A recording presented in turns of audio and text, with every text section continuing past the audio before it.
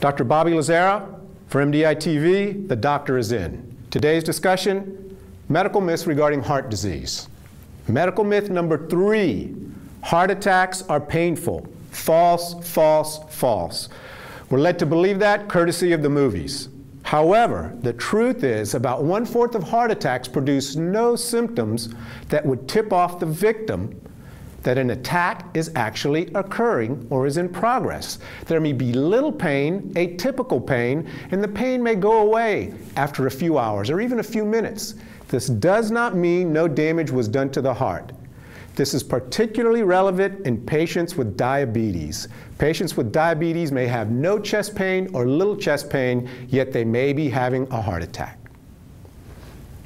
Dr. Bobby Lazzara for MDI TV, it's good for you.